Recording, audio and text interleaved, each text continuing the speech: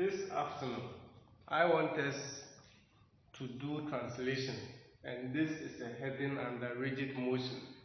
Under translation, what it means is that whenever you hear of translate, it means to add. Heading, finding the image when the point and the translation vector is given. So this means you will add this point to the translation vector given in the question. So the first thing you are supposed to do is that you write down your formula, and the formula is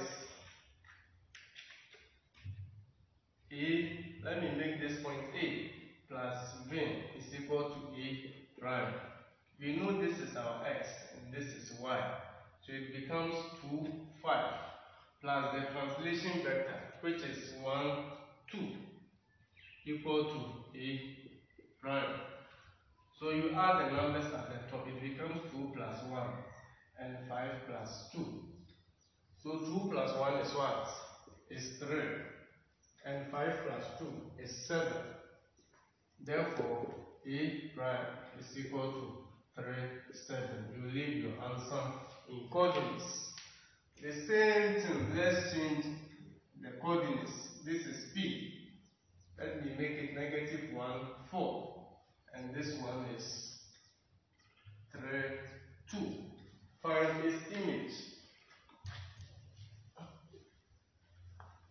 We are using the same preamble. So it becomes P plus V is equal to P prime. What is P? P is negative 1, 4 plus V is 3, 2 equal to P prime. So you add the numbers at the top. It becomes negative 1 plus 3, 4 plus 2. So what is negative 1 plus 3? Negative 1 plus 3 is what? Positive 2. So we have 2. 4 plus 3 is what? 6 equal to P prime. But we don't want our answer in a vector form. We want it in coordinates. So it becomes 2, 6. That's our answer. Because once we start using the graph sheet, you will plot the coordinates but not the vector. So always if you are given a point and the translation vector, this means you add the translation vector to the point to get a new image. That's the first heading under translation. The second heading is, now I will give you a translation vector and the image, and I will ask you to find the point. Given points as P, X, Y, and vector, that's the translation vector. Translation vector as A, B. Image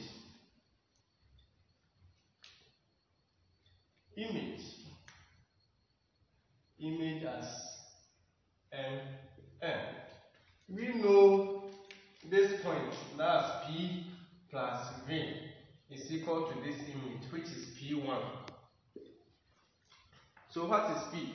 We know P to be what?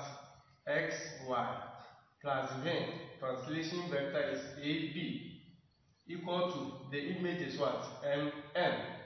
Now, you have been given the image and the translation vector, and you have been asked to find the points. So we want this point, that's the XY.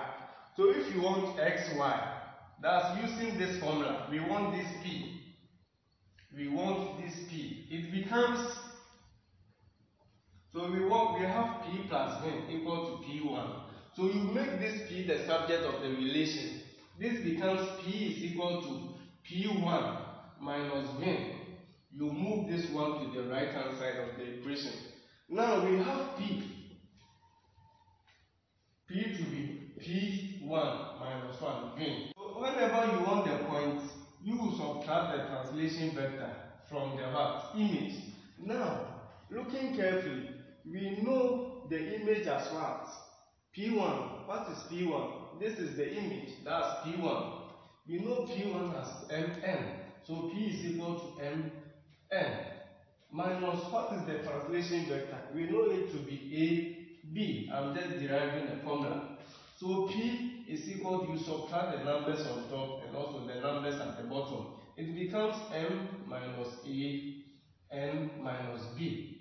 So in summary, whenever you are given the image and the translation vector and you are asked to find the point, it means you subtract the translation vector from the image given. Take note.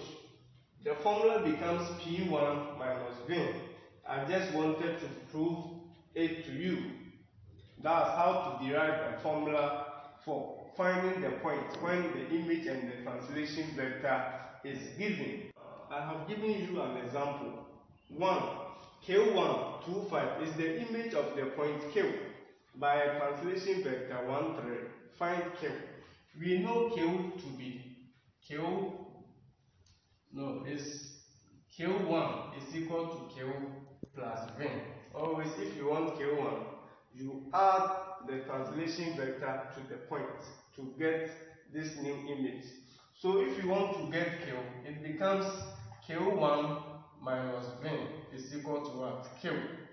So Q is equal to Q1 minus V. As I said, if you are given the translation vector in the image and you are asked to find the point, you subtract the translation vector from the image. Now we know Q1, that's the image, to be what? 2, 5. Minus translation vector is what? 1, 3. So you subtract the numbers at the top and the numbers at the bottom. So we have 2 minus what? 1. And 5 minus 3. So 2 minus 1 is what? We have 1. 5 minus 3 is what? 2. Therefore, we have our Q to be 1, 2. So you see, if you add this 1, 2 to the translation vector, you will get 2, 5. Let me prove it. Q. We have our Q to be 1, 2. Plus this 1, 3. 1 plus 1 is what? 2. 2 plus 3 is what? 5. This means we are right. Our answer is right. I just wanted to prove it to you that if you add this point to the translation vector, you are going to get this image. But it was not part. Now let me just make some changes here. We are using the same example, but I'm just changing the figures and the letters. I'm making here S and here 7, 9, negative 2, 5. This is S.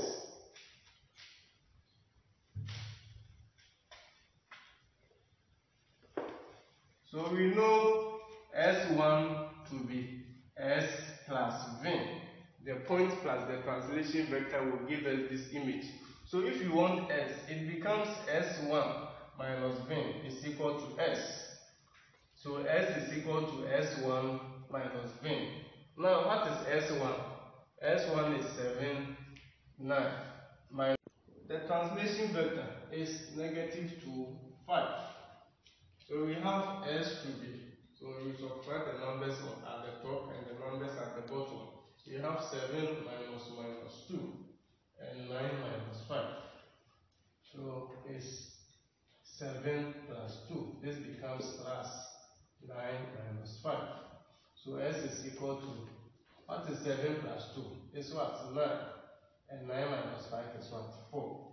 So we have S is equal to 9, 4. So this means once you add this to the translation vector, you must get this one, image. Let's prove it. It becomes 9, 4 plus 2, 5. And 9 plus negative 3 is what? 7. 4 plus 5 is what? 9. You see, we are getting the image. Always, I just wanted to prove it. But the answer is 9, 4. Take note, we are leaving it in coordinates. Now, the last heading is finding the translation vector when the point and the image is given. We know given point Q as xy and the image as mn and translation vector as AB. We know Q, the point, plus the translation vector will give us the image. And what is Q? Q is x, y, plus the translation vector, which is a, b, equal to Q1 is what? M, N. We know now you have been given the point and the image, and you have been asked to find this translation vector. Now, using this formula, to get the translation vector, it becomes V is equal to Q1 minus Q. You move this one to the right hand side of the equation. So always to get the translation vector, you subtract the point from the image. So translation vector, in summary, translation vector is equal to image minus point. That's the formula. I have two examples that will illustrate this. So, example 1. A1 says 4 is the image of the point A, 3, 5. Find the translation vector. So, we know A plus V is equal to A complement. To get the translation vector, it is A complement minus A. Now, what is the image? Image is what? Says 4 minus A. What is A? A is 3, 5. So to get V, you subtract the numbers at the top. 6 minus what? 3. 4 minus 5.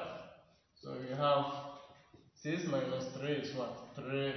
4 minus 5 is negative 1. So translation vector, you will leave it in this way because we are talking of vector. We want the translation vector. We know always we add the translation vector to the point to get the image. We add this one to the point to get the image. Because 3 plus 3 is 6, 5 plus negative 1 is 4. You see we are getting, this means the translation vector is right. Now let's solve for question 2.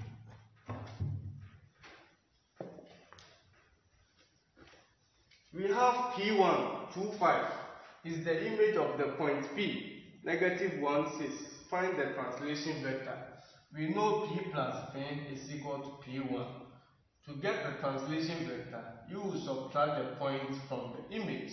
So what is P1? P1 is what? 2, 5. Minus P is what? Negative 1, 6. So is V is equal to 2 minus 1. 5 minus 6. It becomes 2 plus 1 because it becomes positive. If 2 minus signs are written, it becomes positive. 5 minus 6. V is equal to 2 plus 1 is what? 3. 5 minus 6, negative 1. So the answer is 3, negative 1. Because 3 plus 3 is what? No. You add this to the point. 3 plus negative 1 is what? 2. Negative 1 plus 6 is what? 5. This means we are right. Always translation vector is being added to the point to get this image. So I am done with translation. Translation has 3 main headings. First one, in summary, is that they will give you the point and the translation vector and they will ask you to find the image. Second one, they can give you a point and an image and they will ask you to find the translation vector. Last one, they will give you an image and the translation vector and they will ask you to find the points. So this brings us to the end of today's lesson, and in our next lesson I'll be taking questions on rigid motion. We'll be using the graph sheets. So now I believe we've understood translation under this session. Thank you.